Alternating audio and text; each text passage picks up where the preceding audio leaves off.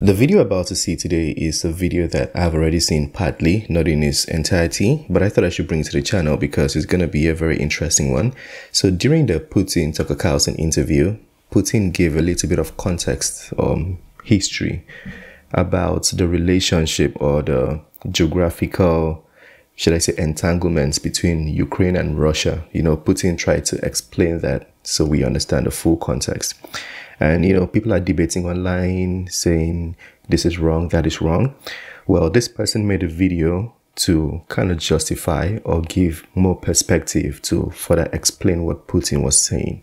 And I think it's something that we need to see. You don't have to agree, but at least have a perspective again. Check it out. The interview with Tucker Carlson, the Russian President Vladimir Putin, started with a deep insight into the old history of Russia, where he mentions Prince RURIK, who came to Novgorod and founded Russia, the monument to Millennium of Russia in Novgorod's Kremlin, Princess Olga and her grandson Prince Vladimir the Baptist, who baptized Russia from paganism into Orthodox Christianity. In this video, I will show you what Putin told in that part of the interview. My name is Sergey Baklikov. This is Baklikov Live. So the physical evidence. Okay. So I now came to Novgorod myself. These days it is called Veliki Novgorod, Novgorod the Great. Don't mess it up with Nizhny Novgorod, which is located in the central Russia, 400 kilometers from Moscow. No, this is another Novgorod, original Novgorod, the city which was founded on the banks of Volkhov River, on the territory of contemporary northwestern Russia. It is located in 200 kilometers southeast from St. Petersburg and about 500 kilometers northwest from Moscow. So it's equally in between of St. Petersburg and Moscow. Closer to St. Petersburg, more distant to Moscow.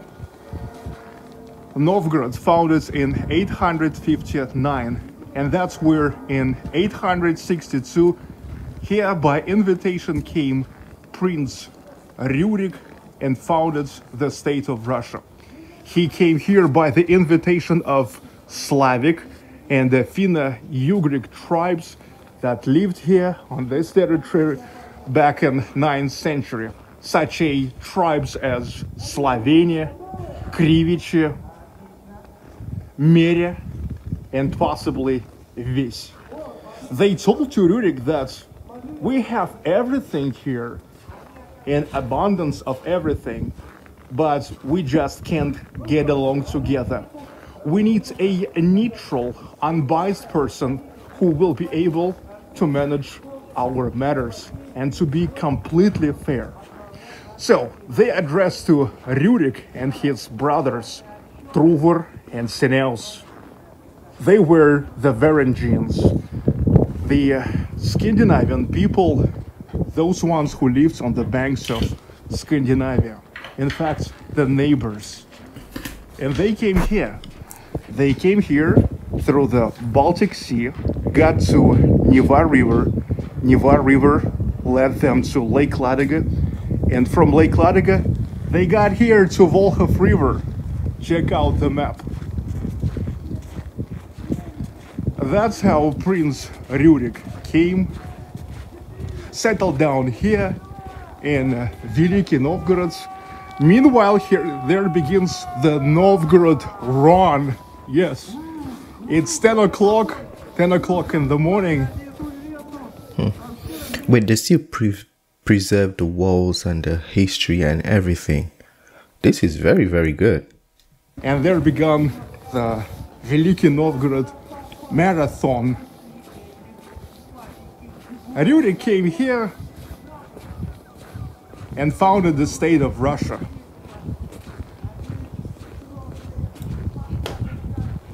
Veliki Novgorod Kremlin. He founded Russia and turned to be the beginner of a dynasty of rulers of Russia. the dynasty of RURIKs, which has lasted non-stop for 700 years until it was replaced with the dynasty of Romanovs, which is then existed for another 300 years, right until the day when Tsar Nicholas II and all of his family was killed in Yekaterinburg. Yekaterinburg. That's how we call it in English. Yekaterinburg. I'm now gonna enter Novgorod Kremlin. Okay. Yes, Kremlin is not only in Moscow. In fact, here in Russia, Is Kremlin kind of like a palace, another name for a palace? Because I think Russia has a lot of Kremlins. Yeah, I used to think Kremlin was just in Moscow, but I've seen a video previously and there was a different Kremlin. So is it like a place, you guys call it like palace, Kremlin? Let me know. 12 of full-scale preserved Kremlins. 12. I was taking you to many of them. Kazan Kremlin, Nizhny Novgorod Kremlin, Pskov Kremlin, Astrakhan Kremlin.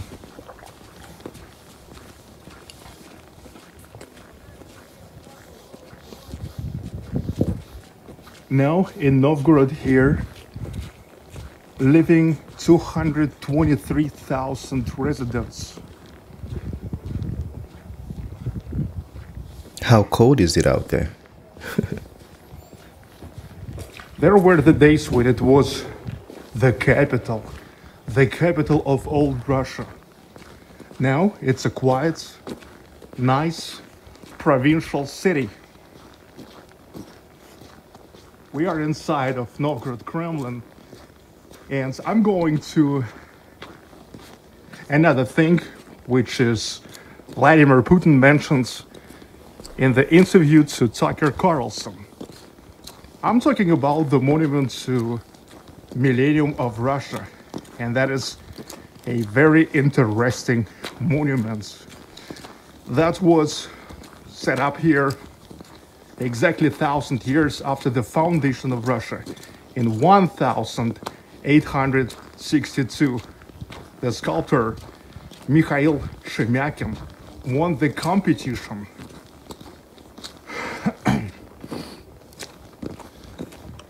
The competitions of the projects, because his project truly turned to be the best. Here it is. But before I will walk around this monument to Millennium of Russia, let me also get your attention to Saint Sophia Cathedral.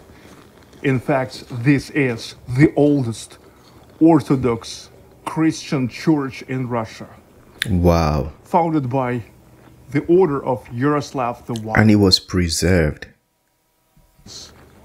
Sorry, let me take it back, guys. I might talk a lot in the video because I'm surprised too. The cathedral. In fact, this is the oldest Orthodox Christian church in Russia. Founded by the order of Yaroslav the Wise. Prince Yaroslav the Wise. They started the construction in 1045 and finished for 5 years in 1050.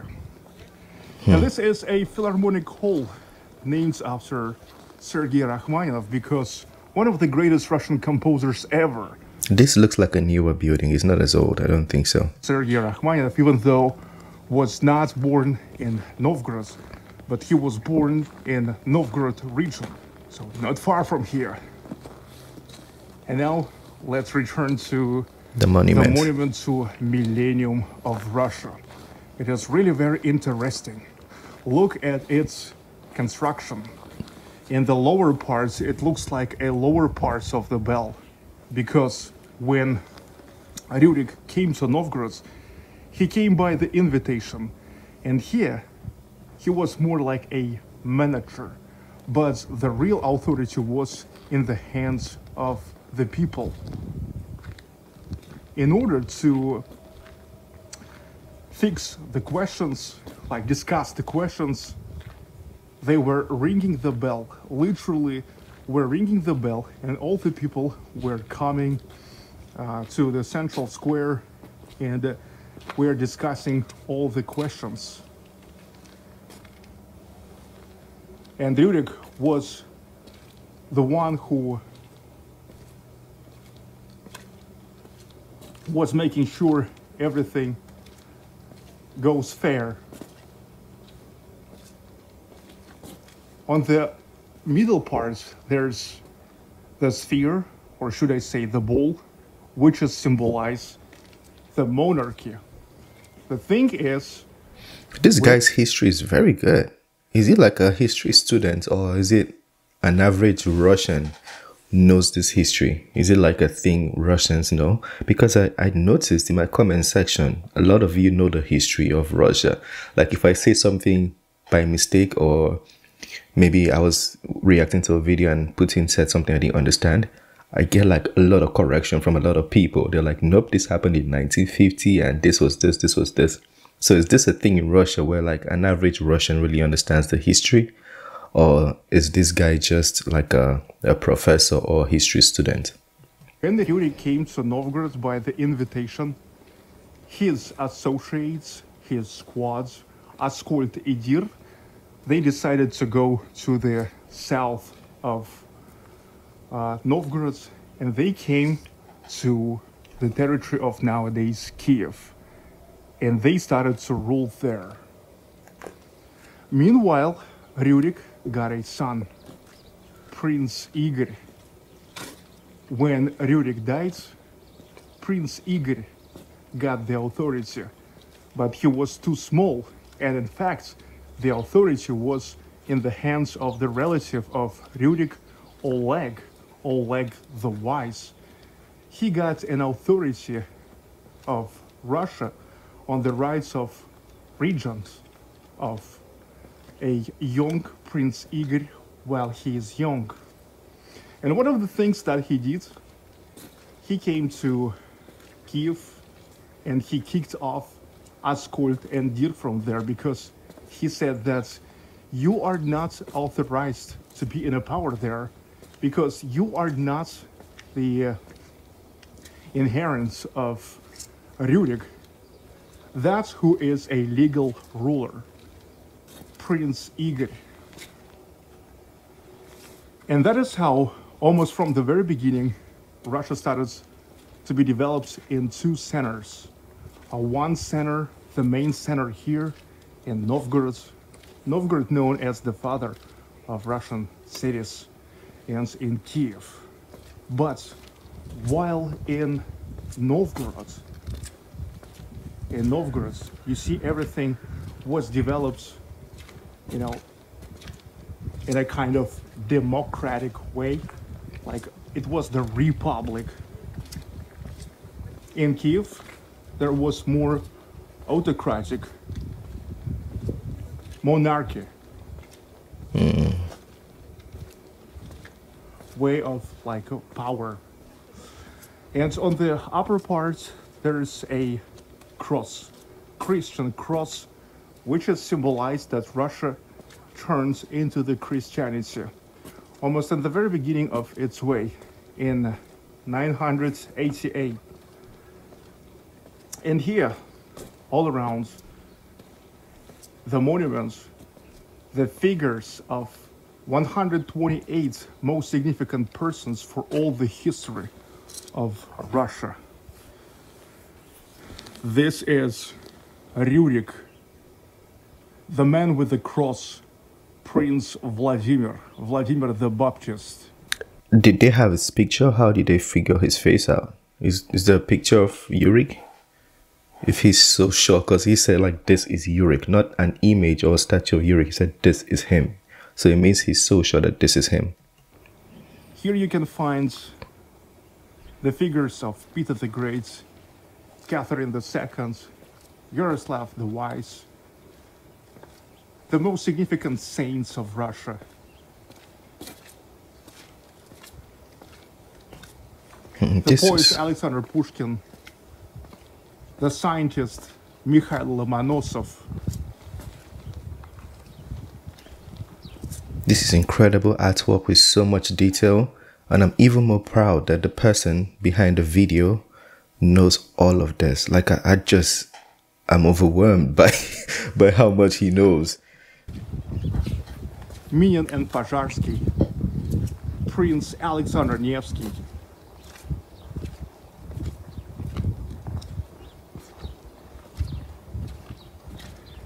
Yeah, such an interesting monument, which tells a lot. Yeah, the whole about story. The first 1,000 years of the history of Russia. Wow. The oldest Orthodox Christian church in Russia. Saint Sophia Cathedral in Novgorod. I wish he can get in so we can see. As I said, it was built in 1045, 1050.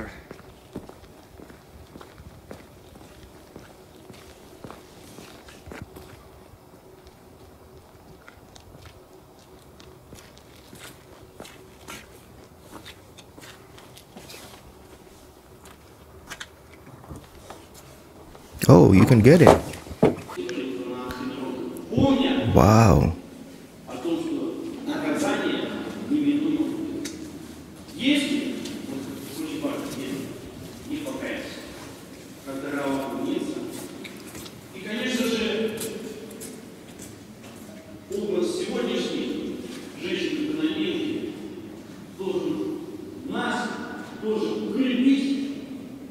Kremlin means fortress, but while every Kremlin is a fortress, not every fortress Is a Kremlin.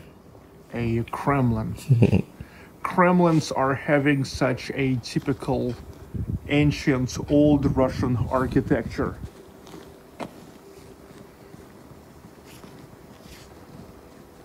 In fact, Kremlins were the towns because the towns were inside of the Kremlins.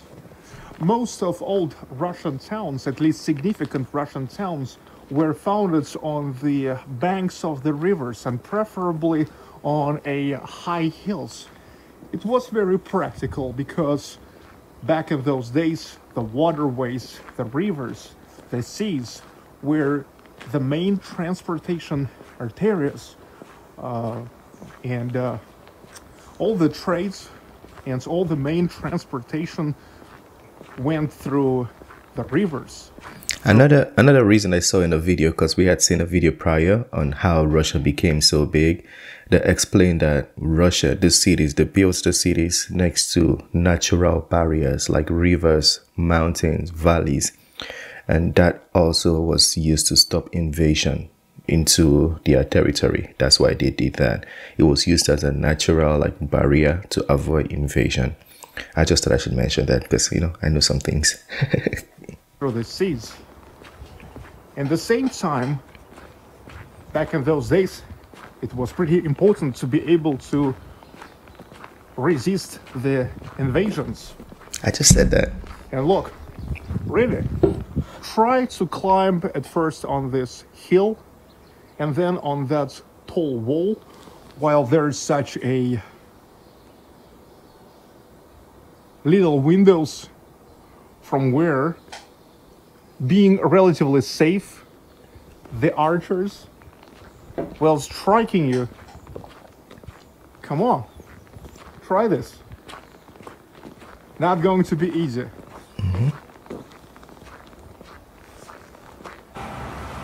We saw the Philharmonic Hall on the territory of Kremlin, named after Sergei Rachmaninoff.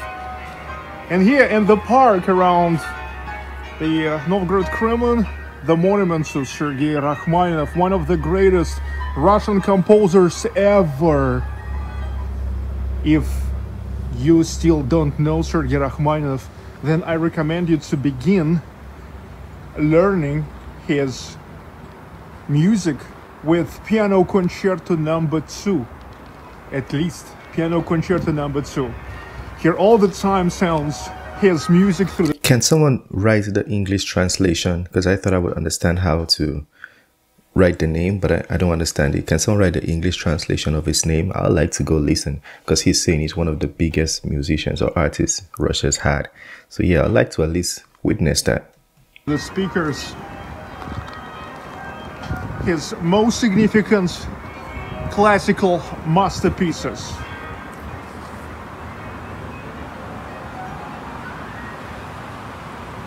And now I'm going to drive 200 kilometers west of Veliki Novgorod to Pskov, another ancient Russian town, in order to continue my story, my main story.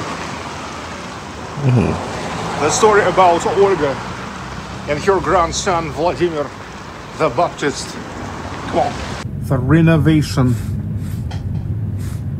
of the whole church ensemble. One of the most ancient churches in Russia. Before we'll get to the highway, also want to hop onto the monument of the great Prince of Novgorod, Alexander Nevsky. That's where he is, next to the railway terminal. The great Prince of Novgorod, Alexander Nevsky, the Saint Prince Alexander Nevsky. Honestly, I must say I'm so proud with how Russia documents their history. It's on the streets, they keep it everywhere, so people know these things. Yeah, I wish Nigeria kept this history like that too. So like the younger people would know, and the people yet to be born would know these things, because the monuments will not go anywhere.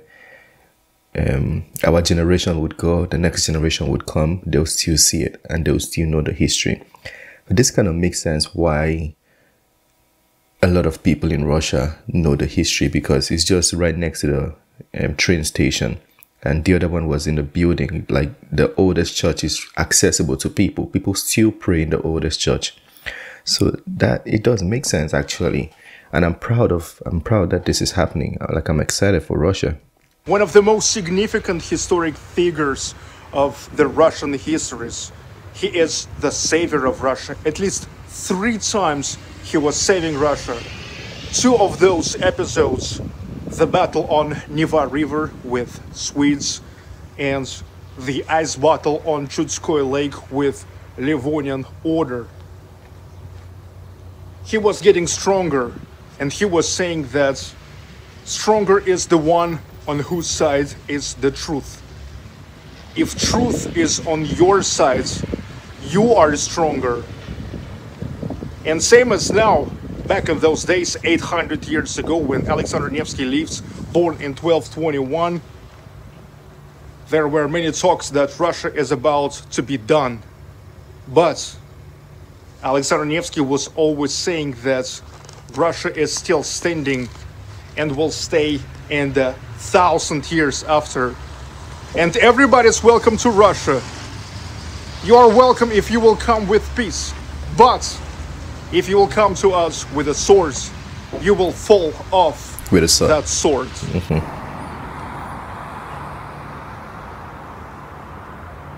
I have a pretty limited time today, but I think I need to find a couple minutes for a quick wash of my really dirty car today. Naturally, I'm gonna wash it, but let's call it more like sprinkling. I'm gonna wash it in one of these self-car wash cabins. This is my car, Moskvich 3. In fact, a Chinese jacked car, which is assembled by the official license in Moscow on Moskvich factory. It's one of the responses to the sanctions on cars, one of the replacements of those Western brands which left Russia. Oh, they sanction cars too, so Western countries don't ship cars to Russia. You see, Russia's adapted very well. This thing would have been like an issue, but you see, they have better. I don't know the quality of these cars, but my point is, it's going to be cheaper if it's coming from China. You know, not to discredit the quality, but it's going to be priced better than what would be priced in if it came from the Western countries. So yeah, I think they've adapted. Just a basic sprinkling.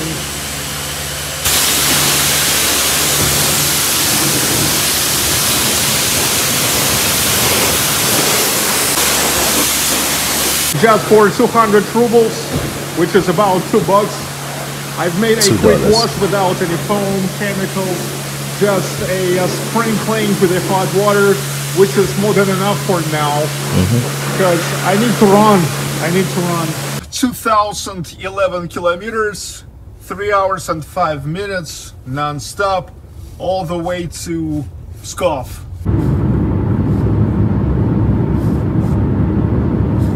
The snow begun. It's not gonna be a fun drive. I know. Welcome to Pskov. Founded in 903. 903. Imagine this is exactly 800 years before the foundation of St. Petersburg. Gosh. The economy of Russia works.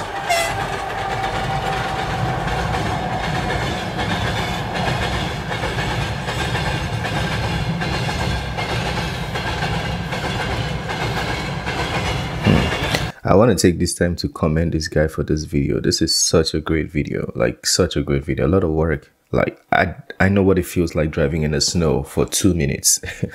He drove 3 hours and still talking with the history, the knowledge of history he has is remarkable. I'll put the link to his channel in the description, guys. I'm sure he has a lot more videos that are very impressive, so go check it out. This one caught my attention because of the Putin Tucker Carlson interview, so I thought it'll be an interesting one to check out with you guys. But please, I'm sure he has a lot more, so go check it out.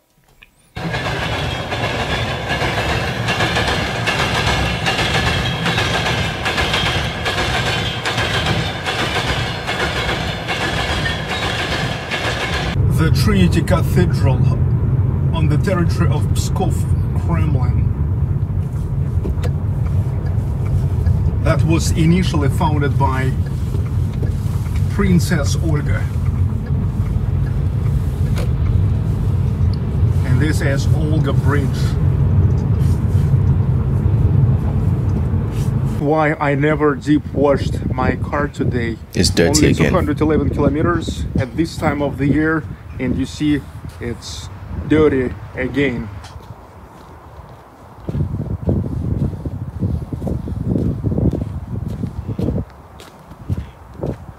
And now I came to the most significant place in Pskov. Same as Novgorod Kremlin and most of other Russian Kremlins, Pskov Kremlin was also founded on the bank of the river. Even rivers, Velikaya River, which is now frozen, and there is Pskova River. Pskov Kremlin. The foundation started in 11th century around Trinity Cathedral, and the place for Trinity Cathedral determines Princess Olga, who lives in Pskov region.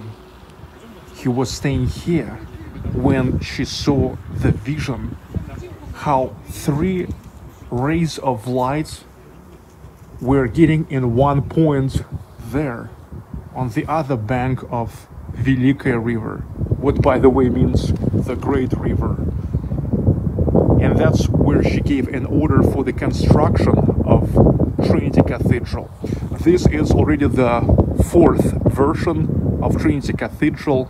4 times it was reconstructed. The very first one was made of woods and never got to our days. The embankments along the Kremlin, and here is the famous caption: Россия начинается здесь. Russia begins here. Velikaya River is now frozen. Here the guys are riding the dogs. Come on. I've never seen this. They are on the skis, and the dogs are pulling them. Svetoslav Igorovich, then Prince Igor, was killed by the people from Drevlyans, the early East Slavic tribe. And that's when and how, on the rights of the regents of a young Prince Svetoslav Igorovich, Princess Olga started to rule Russia. And she ruled old Russia for 15 years, from 945 to 960. And in 955 or 957, there's different information about it, she was baptized into Orthodox Christianity in Constantinople. She wanted to bring the Christianity to Russia instead of paganism because she wanted to get a deeper connection with Europe. And their paganism probably already was considered as outdated. So she's got baptized into Christianity, but her son, Svetoslav, was completely against that. So not only the people met that with the resistance, but the main thing, her son, Prince Svetoslav. And that's why the mass Christianity in Russia back then delayed for 30 years. When to the authority came Prince Vladimir the Baptist, already the son of Svetoslav and the grandson of Olga. There's gonna be a lot of history to take in for one day, but I appreciate it. You know, I'm learning, guys. The construction of Pskov Kremlin started in the 11th century and continued until 15th, 16th century. The unique thing about it was that it was consisted of 5 circles of the walls inside. It was in fact the most protected Kremlin in old Russia. It's like I like how well preserved these things are. imagine if you would want to attack it, you would need to go through 5 circles of the walls.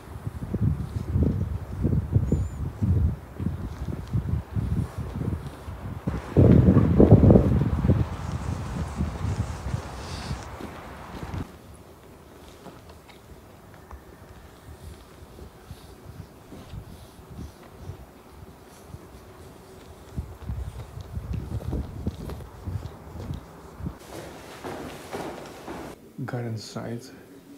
Here you may photograph and film, but just with no flashlight. The buildings, the churches in Russia are so beautiful. Like, since the day I saw the military church, I'm like, yeah, the churches are just incredible. The detail. It's like they spend a lot more money building churches in Russia. Like, I mean, that may not be true because also the metro is also very beautiful. But you guys spend a lot of money building these things because I can't imagine these details cost a lot of money. It's beautiful.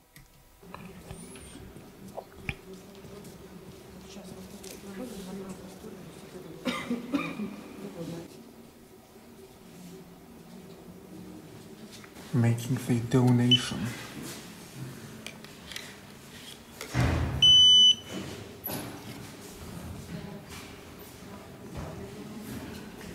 Cool.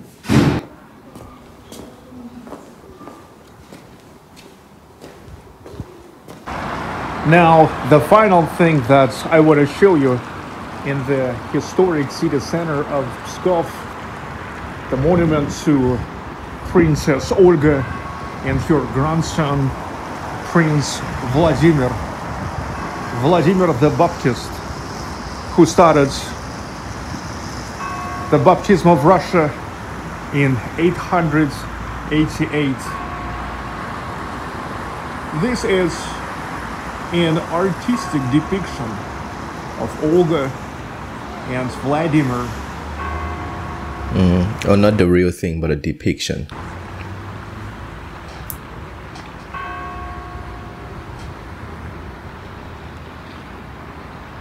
This monument is located on the territory of Children's Park. Imagine that. That's what I was saying. Children's park. So every child playing around is seeing this. And as a kid, you're going to be curious and you're going to ask questions. That means you're going to learn. And of course, they are faced onto the Trinity Cathedral in Kremlin.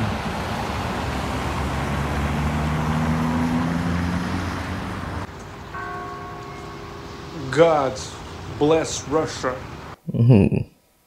Yeah. God bless Nigeria too. Bless every country in the world. Okay, I think that was the end of the video. No?